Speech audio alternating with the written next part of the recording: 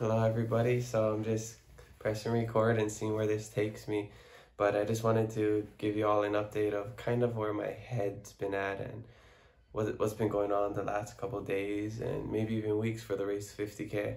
I just felt kind of lost, recently. It's just hard with everything going on and like the pace we were going at, and we had such good momentum, and then everything kind of came to a stop. And like, of course I just want to find a scapegoat and blame COVID-19, but I think there's a lot of things on the inside that I've been going through that has been going on for a while, I think, but I've been trying to find excuses on the outside. But a lot of times when that happens, it's something that's going on the inside that is really affecting you. And nobody really talks about mental health. I mean, the only time I really talked about it was when I was in Peace Corps, because they put such a big emphasis on keeping your mental health strong and keeping yourself safe and healthy throughout the 2 years that you'll be serving in and living in the middle of nowhere for 2 years. So I do a lot of reflecting, and I always try to find productive things to do and coping mechanisms and stress relievers. And since the start of Race to 50K, I feel like I've kind of strayed away from my own personal health. I've been struggling trying to find a direction where to go for the Race to 50K because of everything that's going on, and even with myself. And I've been sick the last couple of days, and that's usually caused because of stress or whatever, and lack of sleep. And I've been having a hard time focusing, and I've just been trying to do a million other things. And I think that's because I'm scared of not doing anything. So I just try to do a bunch of these things that are kind of just like filling the time and just trying to keep my mind occupied, because I don't think I've become obsessed, or I didn't fall in love with the idea of money or followers, whatever. I think I honestly just became obsessed with doing, because I've just been doing so much that I've almost forgotten how to relax and be present in the moment. And before I did this, I prepared myself, mentally, physically for a couple months before starting the Race to 50K, and I knew there would be challenges that come up and speed bumps, which is what I like to call them. And I've always been optimistic, and yeah, these last couple of weeks have just been really challenging because I felt very demotivated because of what's going on. And like a lot of what I do and what I've grown to know is just being out in the community and helping others, and I feel like that was taken away from me. So like that sense of normalcy, or the sense of control, I guess, I kind of lost it. And that control is almost like an illusion. We all want to pretend like we have control over everything, but really we just pretend to have everything under control, even especially with social media. And that's why I have such a love-hate relationship with social media. And I did a lot of writing and reading. I did some yoga, and I wrote a poem about social media, which I'll share. But yeah, the big thing is I just kind of lost my way. I always thought of social media as a means to an end. I'm trying to use it to pay off my student loans, and I didn't want to be consumed by it. But when I lost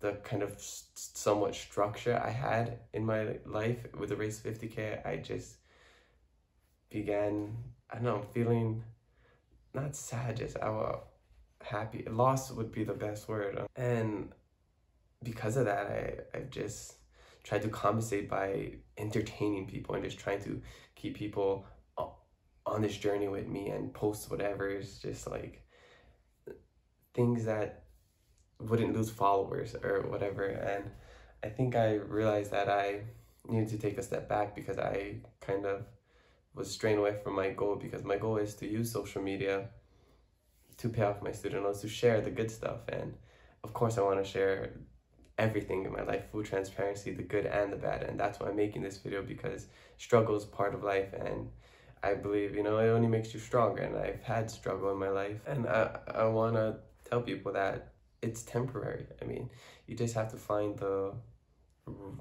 right outlet to kind of put all that stress or whatever is going on into something else, whether it's a new hobby or talking to people. And I know not everybody has the same support system. Maybe they're not having the best time at home, or they don't have people that they can FaceTime. And I'm lucky that I have a lot of friends and family that I can go to in times where I need somebody to talk to. Even you all watching this, you've been such a good support to me. But yeah, it's just social media. I got such a love-hate relationship with social media, and I'm kind of just rambling on right now because these videos aren't super easy to make. I'm just speaking right from the heart.